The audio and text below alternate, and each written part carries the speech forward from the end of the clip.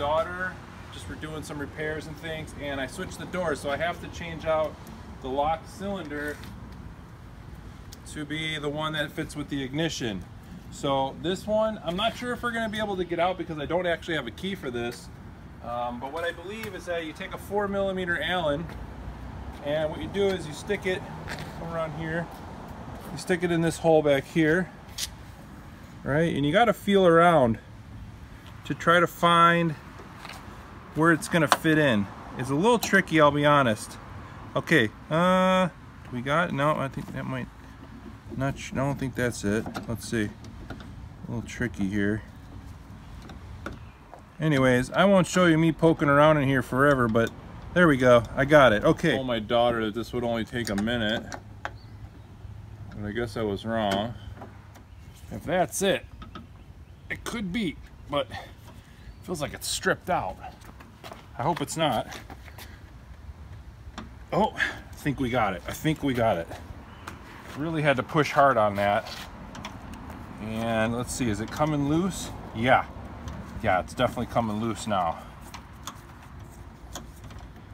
So hopefully it'll slide out. We'll put the new ignition back in there.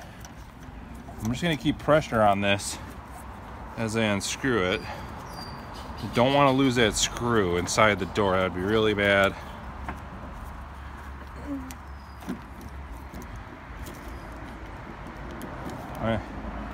My next concern is whether we're actually going to be able to get this lock out without being able to turn the actual cylinder. Okay, so I got a variety of screwdrivers. I'm going to try to pry this out gently without damaging anything. Here we go. Perfect, we got that one out. That's what it looks like. And now I'm gonna keep holding that in and bring the new ignition, well, new old ignition, the one that fits the car. We're gonna put that in. Come around here, let me show you that screw. So here's that screw, okay?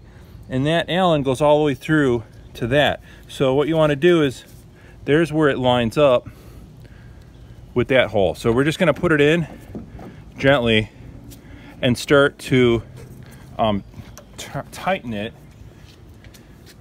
back up. You just don't want to strip that, but just gently until you can get it started, and then it should draw the whole lock cylinder in. Let's see if it's going yet. I may have to give it a little more pressure.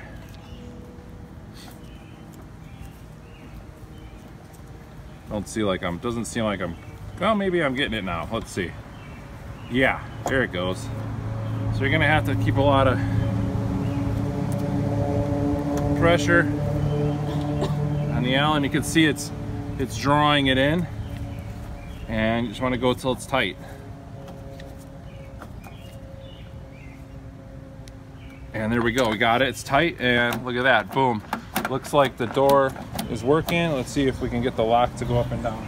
My panel is a little goofed up here, but not sure if this is actually working like it's supposed to. Yeah, it is. So here we go. Perfect, perfect. So guys, a little hot out here today, but thanks for watching Joe Snowmobiles. Hope that little tip helped you. Gonna have a lot more little tips coming, maybe not so many big jobs, but just things that I've experienced here on these ML. So thanks for watching Joe Snowmobiles, and we'll see you next time.